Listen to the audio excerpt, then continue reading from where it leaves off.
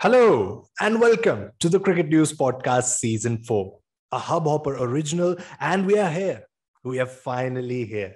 I am Rahul Pandey and I'll be your guide to this big, exciting, and full of twists and turns ride of the T20 season ahead.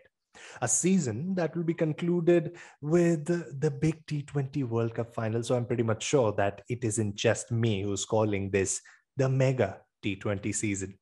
Anyways, I would like to thank you all before we begin. And this is most important before we begin the podcast, before we begin the first podcast of this season. I'd like to thank you all for the amazing support and the love that you have showered on us. We reached the million mark last season around. And so if you're listening to us right now, and if you are even watching us, you are one in a million. And for it to stay the same, you'll have to stay tuned to the Cricket News podcast the whole season this time around. So I'm pretty much sure that's what you're going to do. We've had quite the list of topics sorted out, quite the list of esteemed guests who will be joining us to make this a remarkable experience for you and to make sure that this isn't the only voice and this isn't the only face that you are going to see this season. But if you are to see other faces and hear other voices, you will have to see this face and hear this voice. Okay, enough of me. Let's talk about the first guest of this season, cricket broadcasting. Well, that is something which has always fascinated me and made me scratch my hair to think about the 100 different ways it can be done. But I'm pretty much sure and even if you haven't scratched your hair so far, you have also had the childlike fascination which I share for this stream of cricket, for this particular aspect of cricket. Well, in that case, we have someone who can tell you about the details of the big process. He is someone who has worked with Star as a cricket producer for almost 7 years now. And even currently, as I speak, is working on the Caribbean Premier League. He also happens to be a cricket fan, which doesn't sound peculiar at all, given his designation. So I'm going to try and pick his brains as a producer and as a fan. So without further ado, let's start the first episode of the Cricket News Podcast Season 4 on producing cricket with Sarang Bhalerao.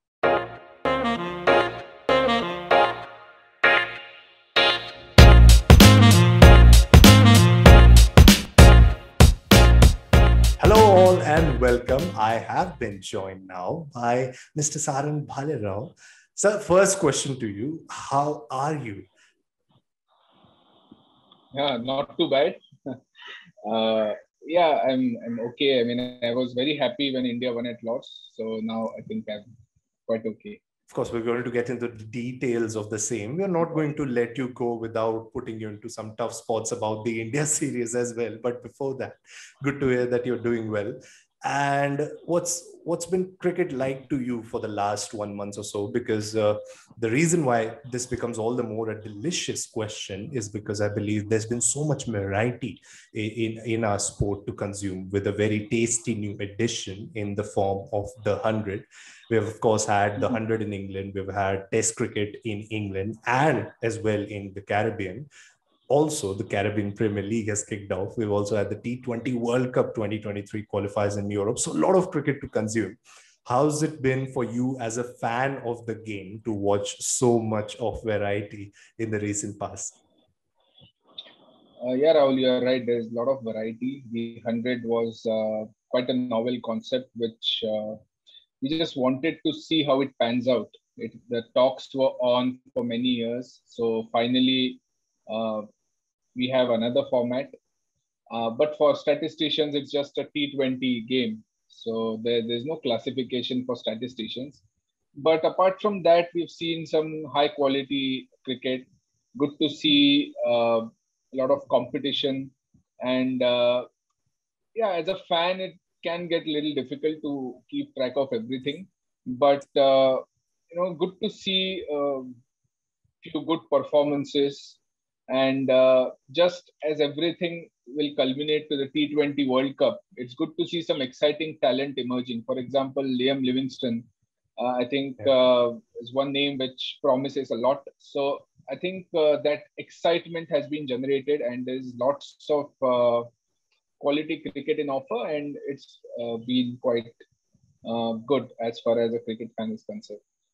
Definitely, definitely.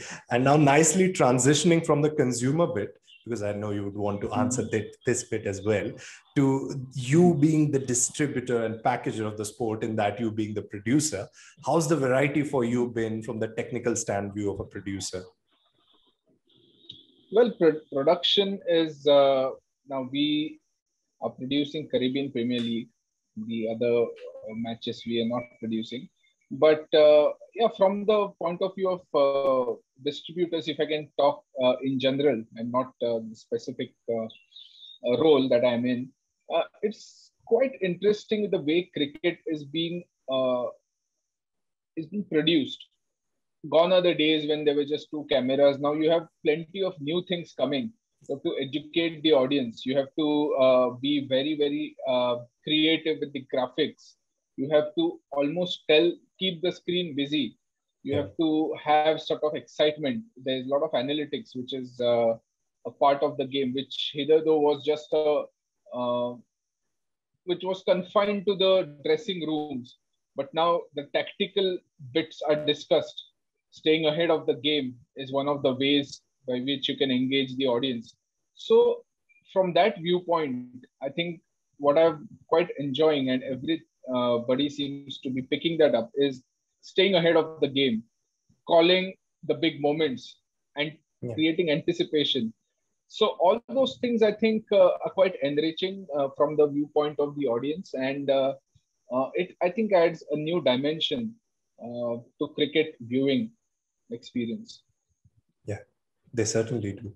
And for me, even the first bit of teaser at the 100, the first game itself, the first reveal was so different, because as a kid who sort of adored the game from his very early years, to watch number of balls being, you know, the only way to look at the game rather than number of overs was a whole new different game altogether. And in that, you know, there's this question as to what have you enjoyed watching the most, because in this variety you have had people who have enjoyed the 100. Probably, you know, the age group, the number of people who went to watch the games in England was an eye-opener for the people of England itself. But I think I know the answer from your end, but I want to hear from you. What have you enjoyed most in the recent past? Yeah, obviously Test cricket. I think nothing beats Test cricket. The ebbs and flows, and the very fact that you can always make a comeback in Test cricket makes it quite engaging format to watch. Now, the 100 and T20 cricket, you more or less know that if a team scores in excess of 250, more or less the team is going to win in 20 overs if they score 250. And Test cricket is one format which has found ways to survive because it is very tough. You know, there are phases where everything is stacked against you, but how can you conquer the field? How tactically strong you are? If your technique is not good enough, you will be exposed. So to excel and keep playing at an average of say 50, which is very difficult, I feel, and taking wickets consistently. So I think Test cricket is one format which I think even after thousands of years, I am very sure that it will find its way to survive. The 100, T20, they're relatively newer formats, but I think Test cricket is one format which I definitely enjoy watching. Did someone supply to you my next question, because you already answered it, which was in the sense that when we put the broadcasting game on the table and everyone knows it, it has changed cricket forever. There's no two ways about it. The way people have, you know, taken to the game, and, you know, the way things have changed from the times when my father was growing up, it's just mind-boggling to see where the game is right now. And it's something highly unusual for one team sport to have this kind of a variety, where there's a format that goes as long as 5 days and a format which goes as less than a football match. Now that we have this new younger edition as well, in terms of the broadcasting sense, do you think all of that can be put forth for the people coming forward, who are taking to the game as a new sport for them. Do you think all of that can survive and coexist together in the years to come? Yeah, I think the reason why T20 cricket was introduced was it was more of a viewing experience for people to do their 9 to 5 jobs and Yeah. come and experience cricket and take it as entertainment. So I think cricket is going to evolve. The formats are going to evolve. It's what the audience wants to consume. That I think that's where you see the companies and the money is flowing over there, because it's just sort of 3 hour experience which you're selling. You're not just It's not just about watching the game. It's about the experiences. It's about seeing the replays on the big screen, supporting your favorite team. So there's industry which caters to uh, the fans of a particular club. Yeah. So I think it's all coming together. The reason why I think the shorter formats are going to be consumed more is because that gets a lot of other countries uh, chance to compete. It has that inclusiveness. For example, if cricket were to be introduced in the Olympic Games, it can't be test format. It has to be a shorter version. So that's how you can get more countries in the competing and playing the format. And there's nothing wrong with different formats coming together, because I think the game of cricket, it's so engaging, and it caters to almost everyone. Now, for example, my father's generation, they still prefer to watch Test cricket, but younger generation wants to see big hits and action-packed cricket. So I think there is a bit for everyone to enjoy, and there is high-quality cricket that's happening. So, which is actually the most important thing, the competitive nature of the sport. I would like to think that in a year like 2021, when Test cricket has given us so many incredible moments, and not just talking about this from an Indian fan perspective, but also for, say, the current recently concluded West Indies versus Pakistan series. Even if we talk about West Indies to Bangladesh, it was just high quality cricket at its best, Test cricket at its best, games going on to day 5, and then the climax, which is what we all await for those long 5 days, has been sort of a good trailer and advertisement for the sport, even for the countries who are following, who are not probably playing it at the highest level, but do want to follow it. I remember watching the Brazil women's cricket team captain. She tweeted during the WTC final that at least during this weather in England, when the game a day is being washed out, you can probably host it in Brazil, which is a nice destination. And it seemed like quite the advertisement for the sport. So that's been pretty good in 2021. I think with the Test cricket where it is right now, and the way we have this series poised up at 1-1, I think we can only expect it to go even longer. And you're absolutely right that in the sense that a generation such as ours, which has the option to turn up to T20 or the 100, is also loving the bigger format of the game, as they do with these new shorter formats right then. But coming on to your story now, you entered the broadcast scene at a very exciting time.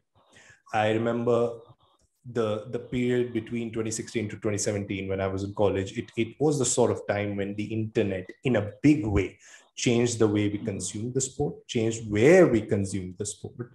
I mean, even if you look now, there's focus, and rightly so, a good amount of focus on what the internet says, even if you're watching the game on a television, even if you're watching the pre-match show on television. What's been the experience like for you during this timeline when you saw the shift?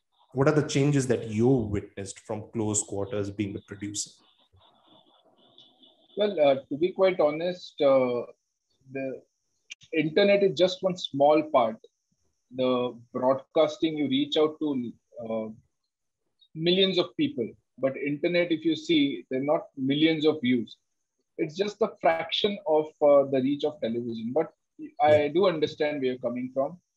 It's a sort of instant feedback sort of mechanism where people instantly react to something which they maybe Yeah. like or dislike or want, or they want to have their opinion on certain moments within the game.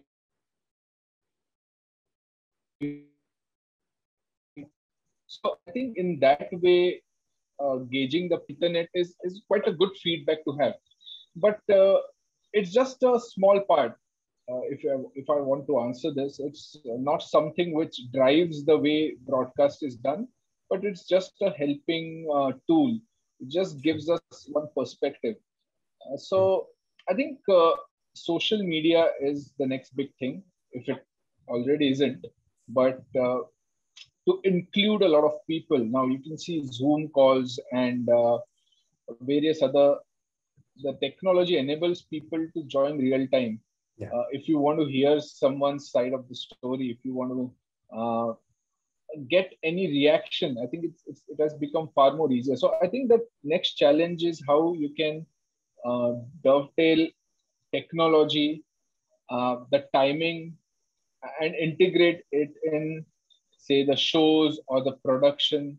So that's going to be the next big challenge. And be rest assured that technology keeps changing every 3 or 4 years. Yeah, it does. It does. And even with the formats changing, I think the technology is the one that will have to keep up. But I remember this, and this is, about a game in a general sense, gives us a gist about cricket. That I remember a conversation with a Spanish journalist last year, and we were sort of talking about football, but quickly moved on to cricket, which is what he wanted to know about. He wasn't aware of the game, so I did what I could have done best to promote Test cricket for him. And for someone who grew up watching football, a sport which is played over 90 minutes, if you want to take the time off, you could go to the penalties then. But for him, it was a scrappy but helpful explainer from my end. I can vouch for the fact that I did my best to convince him that it's a great sport. He must watch it. But there's the thing about the game. We've grown watching it, adoring it, but still for a lot of people around it, it isn't as easier to grasp as it is for us.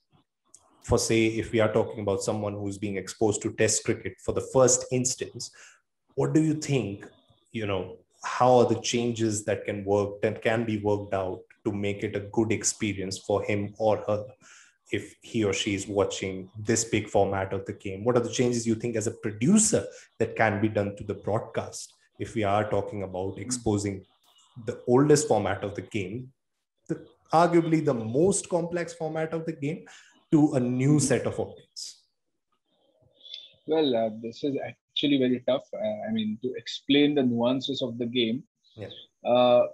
Yeah, I mean, football is pretty straightforward. The only sort of thing that people may struggle to understand if they're watching it for the first time is the offside, for example.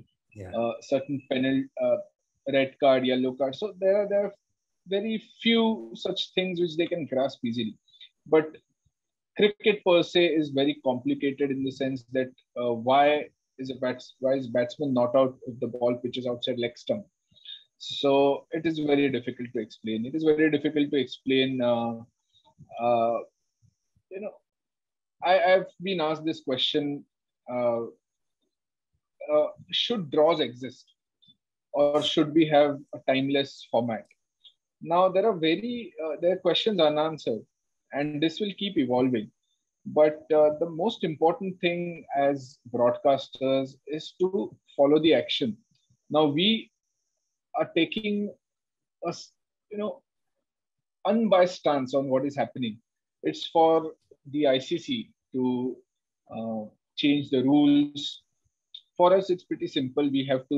Action is happening. We have to call the action. We have to tell stories during broadcast.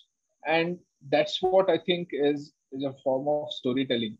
Now, are you in tune with the story? In the sense that if you don't know the laws of the game, it is very difficult for a broadcaster to explain it, to give a dummy's guide, because there's an assumption that people who are watching the game are fans of the game. They know the laws of the game. And if there are some exceptional laws, like for example, there are laws which gets modified. You do modify laws uh, like for example, uh, there was a law when even if your bat is in the air after it crossed the crease initially, you were given out. But now that law has been changed. So if there are these kind of modifications, then I think it makes sense to delve deep into the laws of the game. But apart from that, I think the most important thing is to tell stories, is to call the action, and to just follow the way the match is going. I understand if somebody is watching the game for the first time, it may be a little difficult to win that person over, in the sense, because then there are a lot of things that if we start doing that, the analytical part then will take a back seat. The strategic part will take a back seat. So at no point do we want to compromise on that. And the experts are experts because they add a lot of value when it comes to strategies and when it comes to staying ahead of the game. So that's why they're there. So I think that's the speciality. So I think to answer your question, it's a little difficult. I understand it's a little complicated format to explain the LBW laws. I was once asked by someone, why if the batsman doesn't offer a shot and if he's struck outside the line of the off stump, and if it's hitting the stumps, why is he given out? So these are some of the laws which you possibly have to understand, that there are laws like that in the game of cricket, and you just have to follow the action. That's what I feel. I think as far as football and cricket both are concerned as a sport, the relatability factor for them in the current era might be VAR and umpire's call, because they both create a lot of controversies in the modern sport. Yes. Controversies that we help become big. Yeah. But there's this good point that you've come up with here, which is that you don't want to compromise with the analytical side of the game, because the focus might then be on the larger chunk of audience who are used to the format and who are the people who you want to cater to. But then on the other hand, now if we have a tournament like the T20 World Cup, which is a big ticket tournament, the men's T20 World Cup will be played for the first time after 5 years, 5 long years. Now, when you are to present that sort of a tournament to a large audience, which you guys will be doing, it is going to be a different ball game altogether for people who are going to watch their teams, who may be featuring for the first time. It will be a different thing to consume that sport, maybe even more so than us consuming the sport in India. So how does that change when we talk about the world feed, when we talk about this big tournament? Do we then focus on how to best tell stories about the team that is involved? Or do we then just go back to the analytical side, and or do we just get into a compromise between both these situations? I think analytics and all you can't plan. You just have to observe and react. But I think hero building is very important. Like you have to tell stories. Like for example, in India, you do not have to tell backstories of our cricketers. We seem to know everything about everyone. But when it comes to some other teams, what is it that is an engaging story? Is the story about someone who wanted to give up cricket, but something happened to him and he chose to pick cricket, and he chose cricket over the other sport, and now he is doing good. For example, such stories have to be told about a player, not compromising what is happening out there in the middle. So my simple answer to this is it's hero building, number one, about other teams. When it comes to India, it's about, say, India-Pakistan rivalry. So that will take care of itself. There's a lot of history, the head-to-heads. For example, if someone comes to bat, is bouncer a good option first up? Is bowling off spin a good option first up? So you almost have to pick a story, and it has to be a little prescriptive as well as descriptive. So I think when that sort of happens for big matches, you tend to get a lot of involvement. But for the teams who are, uh, say, at a world stage, uh, the audience may not be knowing a lot about some players. So the simple answer to that is, what's the current form of the player? What's his reputation? What are his favorite shots? How is he playing the innings? So the style of narration might change.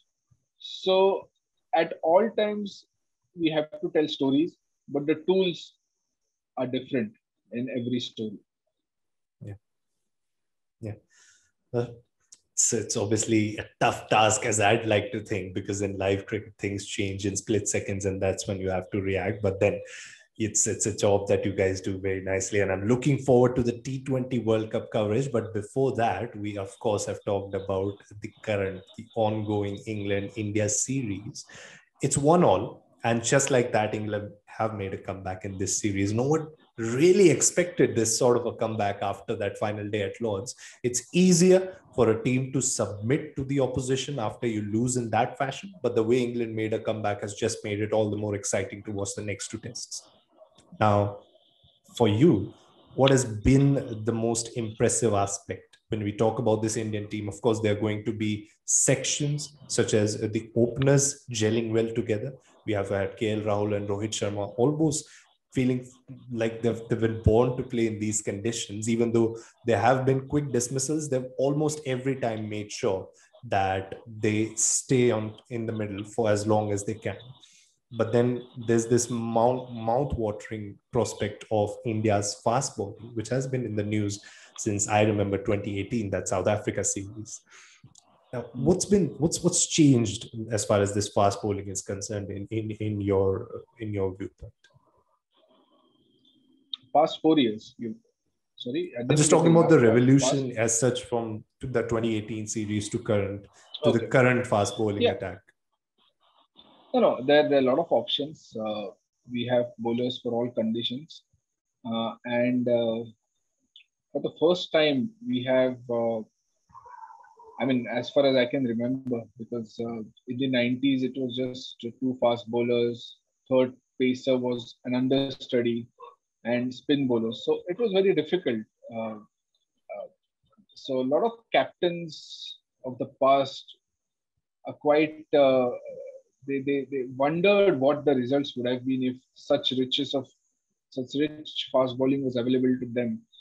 So we no doubt have one of the best bowling attacks in the world. India is blessed to have the bowlers, and I think the workload management also is an aspect which adds to the longevity of these bowlers.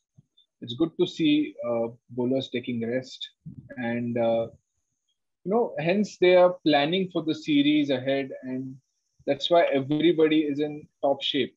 So I think evolution in terms of skill, evolution in terms of resting the bowlers, about outwitting the batsman, having variety in the attack.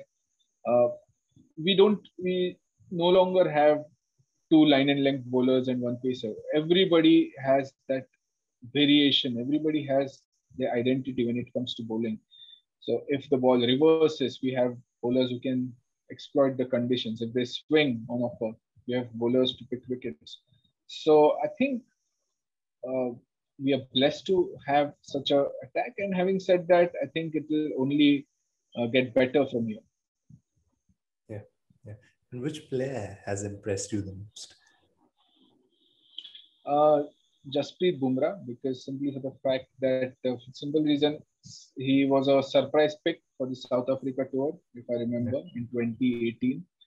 And everyone was wondering if Bumrah would succeed in red ball cricket, because he had done exceptionally well in white ball cricket. So there were doubts, but he had bowled quite a bit for Gujarat before he was the IPL star that we labeled him as back then, and white ball cricket specialist. But he had bowled a lot of spells for Gujarat. I was fortunate to see a few of them when he was a young bowler. Always had that awkward action and would do something or the other. Hot afternoon, he had Yorker as a surprise weapon. He would bowl short balls. He would do bowl cutters. So he was a thinking bowler even back then when he was quite young. So I think the evolution of Bumrah as a test bowler was because he had done a lot of bowling for Gujarat, and he knew uh, different. I mean, you when you see him bowling slower balls and outwitting the batsman, I've seen him do that in domestic cricket. So it's just that he's quite a special talent, and I think he has been one of the finds for India.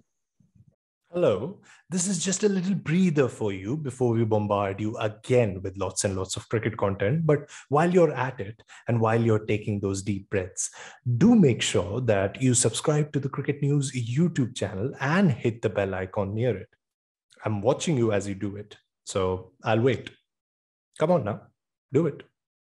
We can't proceed forward when we are talking about Test cricket in England without mentioning the draw in June. On the 16th of June, the test match began between England women and India women. There were lots of questions being asked about the Indian team as well, not having the practice that is required ahead of playing a test match in England. But they answered all of that to our faces by that valiant draw. And that's the kind of thing which India needed exactly in this year, because we have another big test match coming in Australia, pink ball test, the first pink ball test of Indian women's team. How excited are you about that prospect, going to Australia and playing a series against them this year? Well, I'm actually excited to see women playing the longer format. I think what has happened is this test match that happened against England was after 7 years. So it's a long time. We have quite a good number of quality players who need the test cricket to excel. I mean, for example, Mithali Raj, she first announced herself after scoring 214 against England when she was a youngster. So I think when you notch up such performances in test cricket, it also is a wonderful opportunity to show your skills. I mean, the saying goes, if you're a good cricketer, you will perform well in test cricket. So I think I'm very happy that BCCI took the initiative of announcing test matches against England and Australia. And this is going to be a big one against Australia. I'm quite excited to first see how Smriti Mandhana, Shefali Verma, they play in Australia, because I'm sure that they would enjoy batting on those pitches, little quick pitches, and it aids to the shot making. You can play a lot of horizontal bat shots. So I think that's something which I'm very excited to see. I want to see who's the fast bowler who would fill in Jhulan Goswami's shoes when she retires. So I think these are all exciting times. To play Australia in Australia is a daunting task, but I'm very sure that after the spirited draw against England, and mind you, India got off to a very good start. The opening partnership was good, but there was this middle order collapse, and suddenly India were very, very behind. I mean, they actually struggled in that game. But good to see someone like Sneha Rana, who is a consistent performer for Railways for many years, getting a due, batting well. I was a little disappointed not to see her scoring 100 in the second innings. The match was called off, but it would have been such a good thing if someone like Sneha Rana got 100 on debut. So all the debutants did well. So it just goes on to show that there is a lot of talent in India, and I think they need a platform to express the talent, and nothing better than Test cricket to showcase the skills that you've got. This discussion, and you've given a fair bit of pointers as to why we can rely on the near future, but this discussion, and it's an important one, which is that of women's cricket and how things have changed over the years. I mean, I remember the 2017 World Cup final because I was interning with the Broadcast News Media House, and I remember the experience of that one night. Even though India lost, but it sort of seemed like this was the night that we needed in Indian cricket. This was the night that women's cricket needed as a whole. But now, 4 years later, and while India and every other team is preparing for the big ticket event, which is next year, do you think we have made even more progress after that night? To be quite honest, I am not really happy with the progress, if you ask me, because as in that women's cricket has grown, but if you talk about the one-day team, Indian team still has issues with regards to scoring 250 plus. So I think which is one of the issues which what we had imagined Indian cricket, the direction that the women's cricket would take would have been of world beaters, probably second best team, say after Australia or England. But what has happened is there are a lot of issues in the one-day team in the sense that India is struggling to find a finisher with just 1 year to go for the World Cup. Uh, I think the best 11 is still not in place. So when you compare that with, say, the other teams, the other teams sort of have an idea of how to approach. They have the big players. India had this issue of middle overs accelerating. Mitali Raj takes time, Poonam Raut. So when both of them batted together, the run rate would go down. So I think there are a few issues. So I expect India to get in Richa Ghosh, for example, in the one-day format. One of the finishers could be Veda Krishnamurthy. So I think what this team still needs to do is identify the balanced 11, give them a consistent run, because India, we do not want a situation where we are in the World Cup and we are yet not clear about the 11. So to be honest, I think it was a mind-boggling performance by the women's team. I think they deserve to win the 2017 World Cup, but I think pressure got to them. Suddenly, the collapse ensued, and what would have been dream come true for everyone, it wasn't to be. So I think the and having and knowing Mithali Raj and Julan Goswami, they badly want to win the World Cup. And India does have the team, I feel. It's just that getting that 11, balanced 11, and the unit playing a lot of matches. And there are not a lot of matches before the World Cup. So I think this team has it in them. But if you ask me the progress, I'm a little disappointed with how the one-day team or the one-day progress of the team. It could have been better, but it's still work in progress as far as I'm concerned. And how about the experience of watching the growth as someone who has worked in close quarters as far as the broadcasting of women's cricket is concerned? How's that progress been for you? Fantastic. I mean, I was covering games in Surat, India, South Africa, women's games. And it was so heartening to see full houses. Every single game, people would turn up. They had banners about banners on their favorite cricketers. So it was something which I had not really seen. And it was quite a good thing to see. And with the thing is, the growth in terms of broadcasting is that has happened. Yes, you see women's cricket being televised, which wasn't the case a few years back. They would only you would only see the ICC events being covered. So now what has happened is a lot of interest in women's cricketers. You see women cricketer being discussed, the exceptional talents being discussed, like Jemima Rodriguez, for example, exceptional player. And I saw one feature Sky Sports did on Jemima, when Nasir Hussain was talking to her, and it was quite good to see. Harmanpreet Kaur, her story is something which inspires me. Coming from small town of Moga, playing with uh, the guys and scoring runs against them. Smriti Mandhana, the kind of talent.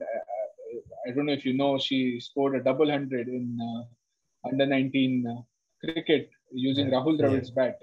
So there are such anecdotes, and these I mean, interest generated today about these women cricketers, which I think people now know what's the ability of a women cricketer, what they're getting into the strategic bits also, the audience. So that's something interesting. Growth of Mithali Raj, who continues to be an inspiration.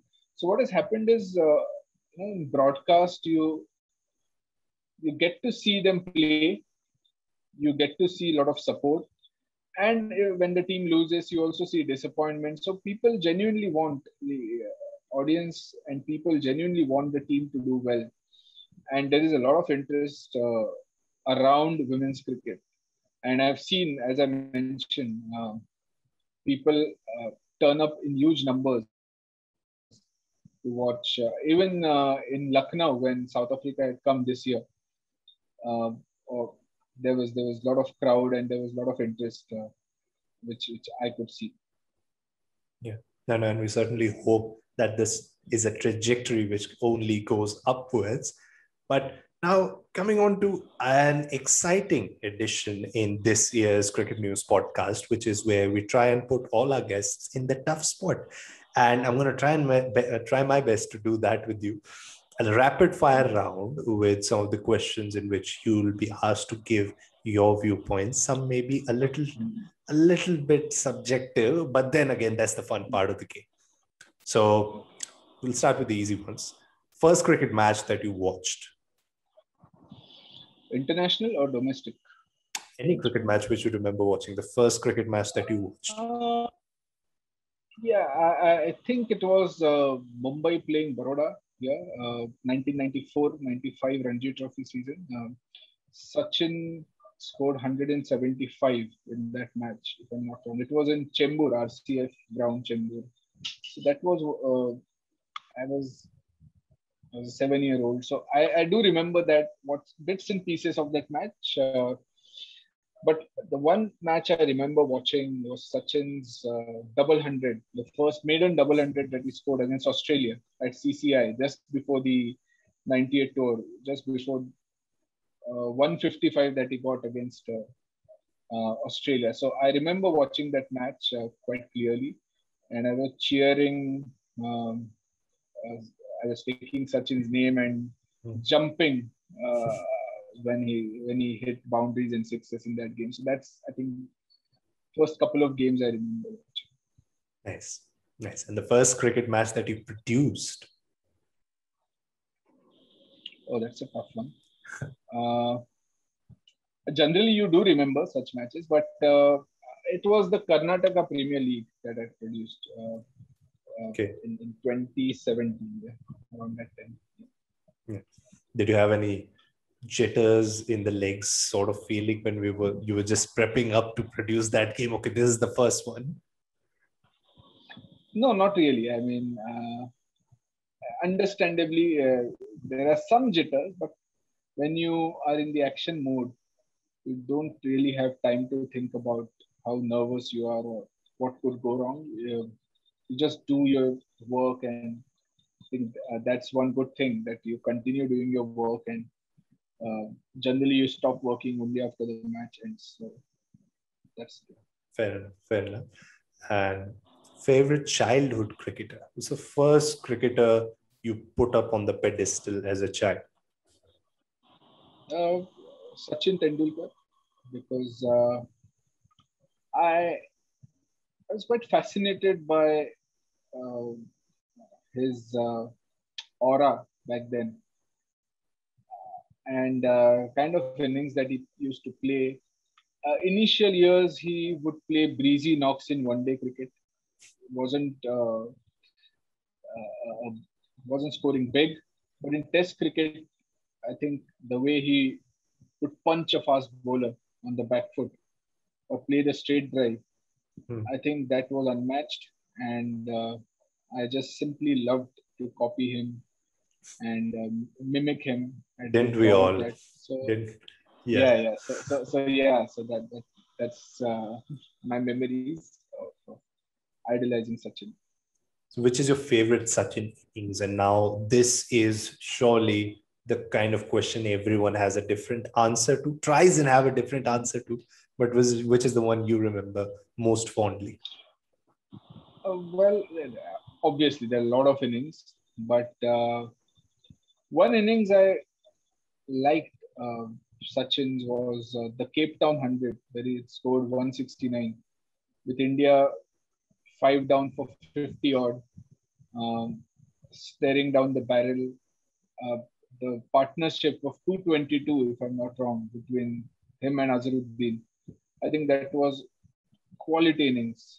Yeah. I'm sure there are a lot of others. I also enjoyed 136, which India lost against Pakistan. That was quite a special innings on a turning pitch. Yeah. These are a few. I mean, there are lots of innings like 175 against Australia in one day, Hyderabad one day, is double hundred uh, against South Africa. So just to tell you one innings, if I had to tell, I would tell 98 against Pakistan, which India won in Centurion, which was not his 100. He didn't score 100 in that game, but 98 of 75. Boy, what an innings that was.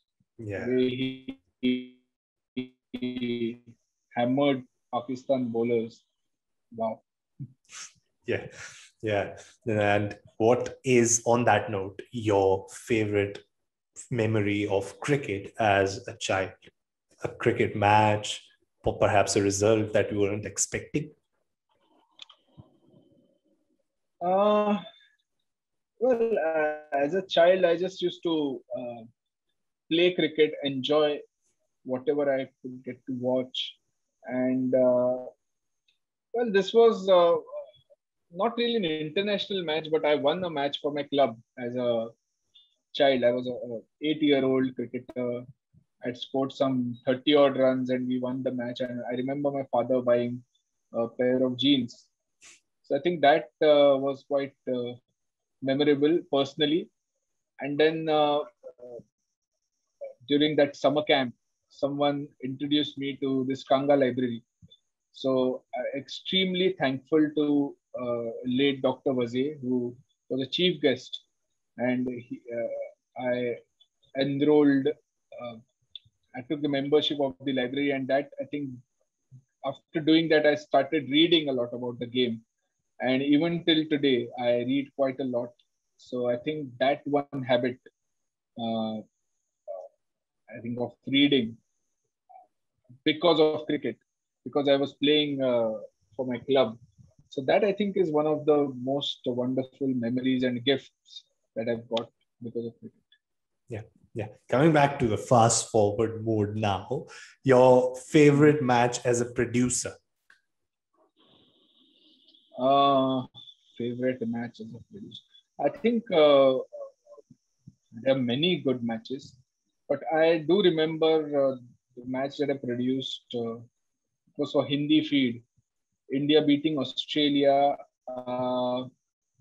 when Harmanpreet scored 171. Um, Women's cricket. That was a semi-final in Yeah. Derby. Yeah.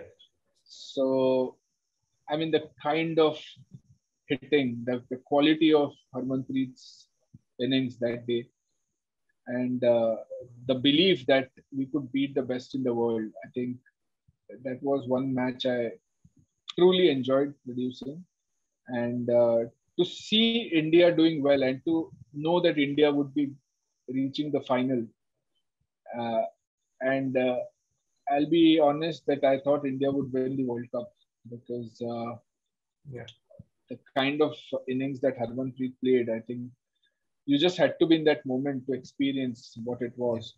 115 balls, 171 against the best team in the world, Yeah. undoubtedly. Yeah. I think that gave me immense satisfaction. I mean, I've produced men's cricket and I've produced Few memorable matches there as well, but nothing comes close to Yeah. Harmanpreet was in 170. Yeah. It was a sort of Kapil Dev 175 moment for our generation.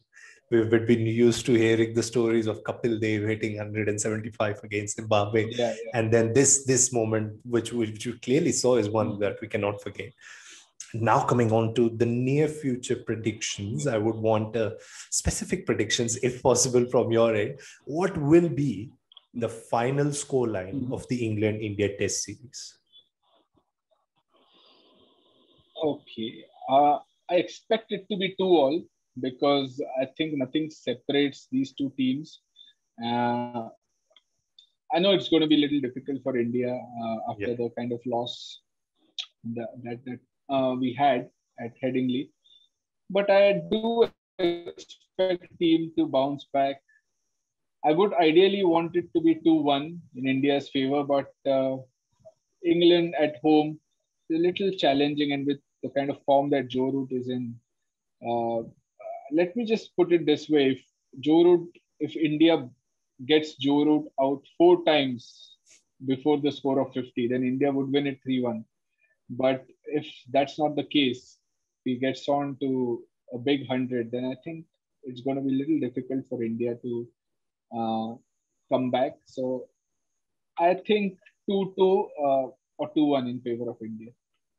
Joe Root at the moment is scoring runs like someone has told him this is the final year of Test cricket and you can play all that you want this year, but you will not get to play it next year. Someone needs to whisper in his ears, no, you can play Test cricket. Just leave India for now. Don't score so many runs in one series.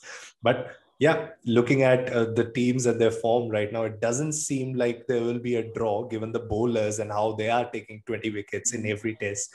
It seems like it's not going to be a draw. Who do you think is, and then this I'm telling with the context that you are currently working on the Caribbean Premier League, who do you think is going to win the CPL this year? Well, that's a very good question because what has been happening in the CPL is the favorite team is somehow falling short. Like Guyana Amazon Warriors beating Trinbago in the first game. So again, this is one of the most open tournaments. There are no clear favorites, but I would ideally want Guyana Amazon Warriors to win because they have been runners up 5 times in 7 years. So I think they deserve to win one. They have a good unit led by Nicholas Pooran, one of the best young batsmen in the nation. There's Shimran Hitmire in Guyana Amazon Warriors. Imran Tahir is there. So I think they have the team to lift the title. But Trinbago Knight Riders are very, very strong. They've won 3 of the last 4 titles. So I think I would want Guyana Amazon Warriors to win because they have quality in their side. But Trinbago are the favorites, I think. I could see that glimpse of the producer's storytelling bias when you were talking about Guyana Warriors, since they've been the runner-ups. And these are the kind of stories we love as well, for a team who hasn't been able to clinch victory to finally go on and win. And that's something that will be great to watch as well. Now, speaking of CPL, we have to come to the second leg of IPL as well. When the tournament was halted back in May, we had 4 teams. And do you see those 4 ending up in those spots by the end of the group stages this year? Well, I think it all depends on the momentum. It takes a couple of games to get back your momentum or to lose it completely. We have seen instances in the past where I remember Kolkata Knight Riders in 2014. They were languishing at the bottom of the table, winning just 2 matches out of the first 7. But somehow they went on to win the next 7 and thereby finishing as table toppers and went on to win the title. So what I'm trying to tell you is that it's very important for the teams to find their best 11, to find the balance, is for the batsmen to get the runs, overseas players chipping in. So it's that factor which is going to determine which teams will end up getting the playoffs qualification spot.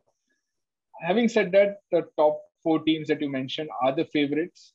But if some team loses momentum, and we have seen in the past teams needing to win two out of the remaining five games, somehow end up losing all five games, or teams needing to win 7-on-7, they have done it in the past. So it's all a factor of momentum, and it's all a factor of getting your combination right. But these four are definitely the favorites to go to the playoffs. Yeah, that's precisely what I think will happen. But post the IPL is the conclusion, as you rightly said earlier in the podcast, that the T20 season, the Mega T20 season, will be concluded with the T20 World Cup. And we have certain teams that have been doing really well in the recent past. We saw West Indies defeat Australia the way they did. Then we saw Bangladesh also finding that sweet rhythm just before the big tournament. We have had England and India, the two favorites, sort of big favorites for everyone. And then we have a team like New Zealand, who, even if you don't label them as favorites, it doesn't matter. They'll perform really well in the big tournaments. But who, according to you, will be the two teams who will feature in the final on 14th of November? That's a very tough question. See, I feel India and Pakistan may just qualify from. Yeah, because Pakistan is quite mercurial. I agree that New Zealand have been the underdogs, have done very well in the recent past. But I feel Pakistan have the experience of playing in the subcontinent and have a good team. They have decent spin bowling attack. They have experienced T20 players. So I feel that they may just qualify for the semi-finals. And from the other group, England is a very, very formidable team. They have good players. They have good hitters. When you see Liam Livingston, Owen Morgan, Moeen Ali in the middle order, Josh Butler at the top of the order, Ben Stokes, I don't know if he's going to be there or not. But I think England have the firepower to excel. West Indies, you cannot rule them out ever. They have some serious talent. They are the defending champions. And Australia also, just don't get fooled by the recent results.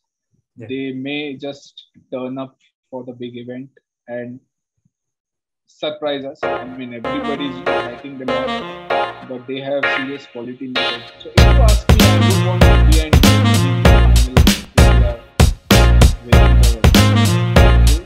India has been consistent. Making mistakes. 2013 Champions Trophy. They have reached the playoffs.